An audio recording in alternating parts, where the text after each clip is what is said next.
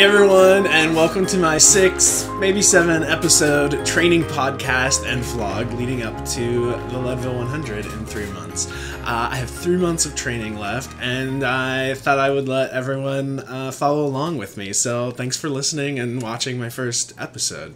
My name is Jeffrey James Binney. In a nutshell, I grew up in Missouri on a pig farm. I was overweight always, totally inactive. A few years ago, my mom passed away of heart disease, and it inspired me to lose weight, get healthy, and start running. And so I've lost 100 pounds. I've been training for Leadville with Ian Sharman, ultra running legend, and it's going well.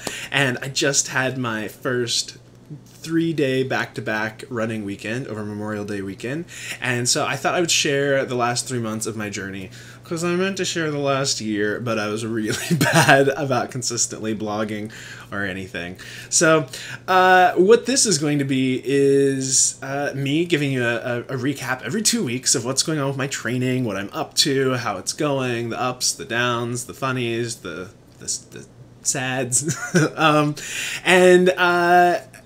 every week, I'm going to have my 2 best friends on, Annie Laferriere and Kevin Laferriere.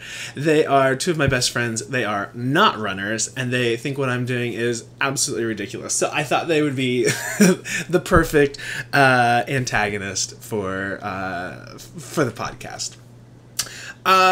This is all happening because of a film I'm working on called Once Is Enough. It is a hybrid documentary film. It's half documentary footage of me running Leadville, and the other half is my stand-up comedy special about the whole experience. You can find out more information at www.onceisenoughfilm.com.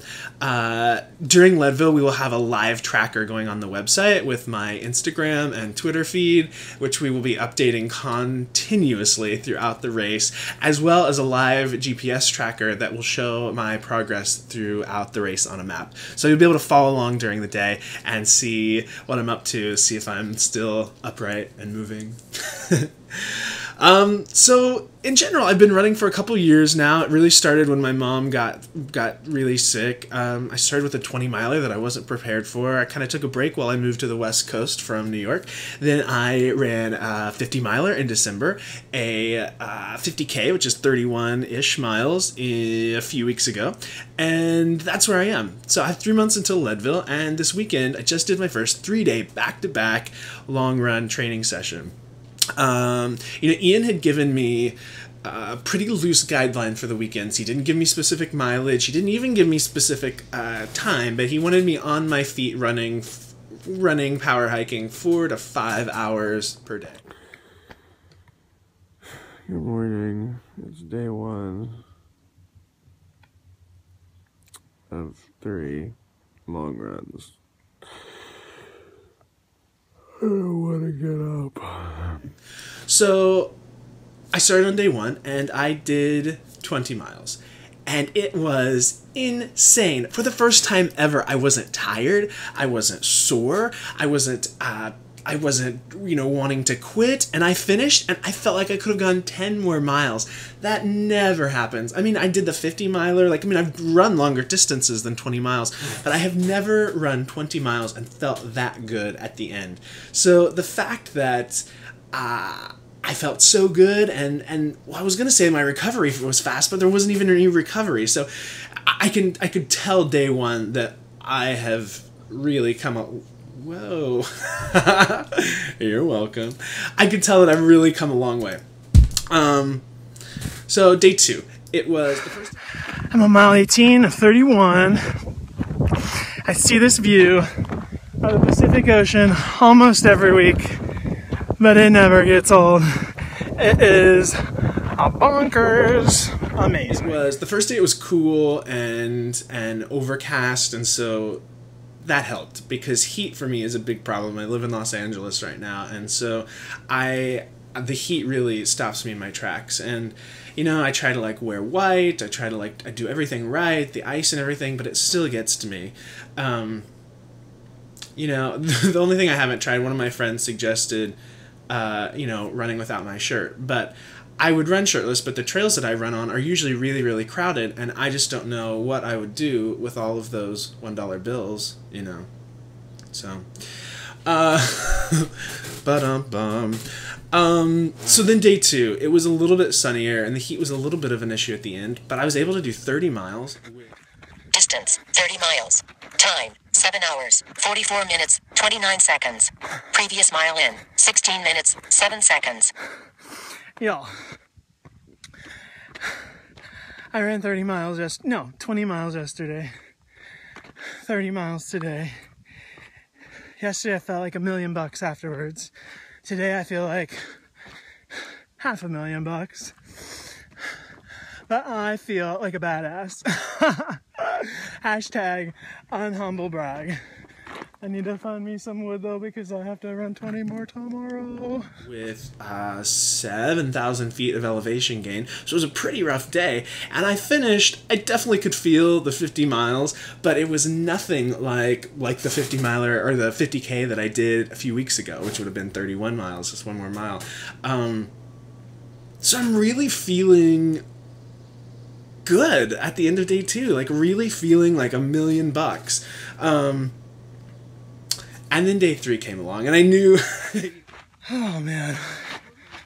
Right at the beginning of day 3, day 1 was 20 miles. Yesterday, day 2 was 30 miles. And today is, I don't know, whatever I can pound out. Maybe 16, 20 at best. But 1 mile in, I just did my first small but intense climb. And my body is just like, no. Like breaking out a cold sweat. I have 3 blisters and 3 blood blisters. But it's not every day you get a 3-day weekend to do this, so I'm manning up. And I'm back on the trail. I knew day 3 was going to be the worst for obvious reasons. And it was rough, but it wasn't terrible. You know, I find on my back-to-back long runs, even if I feel like I can't even think about running another mile after the previous day's long run, I get about a mile in and my body just kind of relaxes and is like, all right, I guess you're gonna keep doing this, so we'll chill the F out. And it just kind of goes. I mean, it's hard for sure. The first mile in was 19-minute miles, and I was on flat ground. So that gives you a sense of how much pain I was in starting off. And then it just released, and I did 15 miles, and my average time ended up being, I think 14 minutes and 29 seconds per mile, which isn't great, but considering I had run 50 miles over the previous 2 days, I was okay with that. And I had wanted to do at least 16, maybe another 20, but at like 15.2 I got back to my Jeep and I was like, you know what? I've done enough. So I let it go. And that's where I stopped. Alright, that's 15.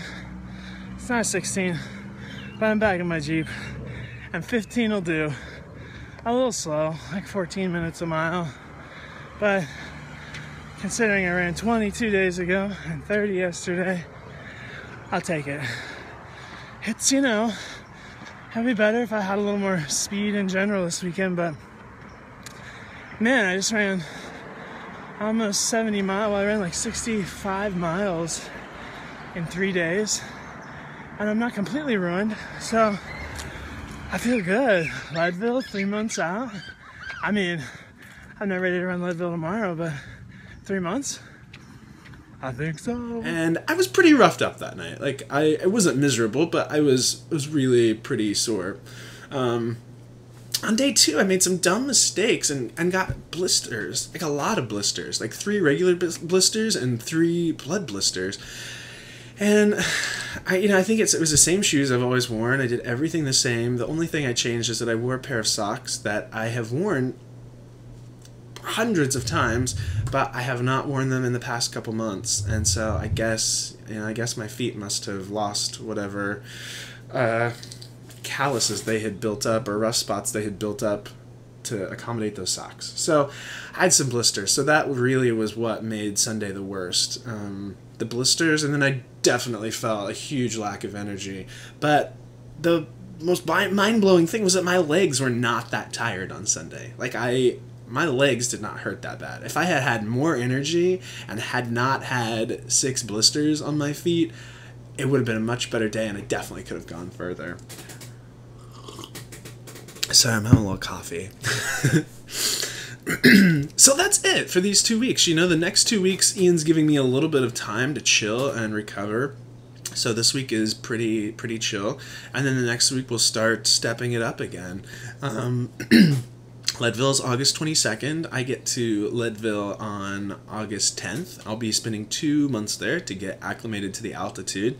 And then we will... we'll see how it goes. The crew will join me a few days. The film crew will join me a few days before the race, in addition to my running crew, and then we'll pound it out and see what happens. So, I guess it's time for my guests. So, to all of you who are watching this as video, I am so sorry, but I was not able to get the interview on video this week. But all of the other episodes will be on video, I promise. But you can click the link in the description to the video below for the podcast where you can listen to the interview. And it was a blast. I promise. Thanks everyone for listening. I hope you enjoyed it. Check back in 2 weeks. We'll have another episode leading up to Leadville. And be sure to go to iTunes, click on Athlete on Fire, click subscribe, rate the podcast. It helps the rating so much. That's how iTunes decides how many people to show Athlete on Fire to. So please help Scott out. He has an insanely awesome podcast. He's doing some really awesome stuff over there. And he was so generous to host my podcast for a few months. Don't forget to go to the website for Once Is Enough Film. It is onceisenoughfilm.com. There you can watch a sample video that we have put up. It's not a trailer or anything. It's just some sample footage that kind of gives you an idea of what we're shooting for. Check us out on Twitter, Instagram, at Jeffrey Binney, Jeffrey B as in boy, INNEY, or on the Faceplace, Jeffrey James Binney. And we will see you in 2 weeks. Thanks, guys.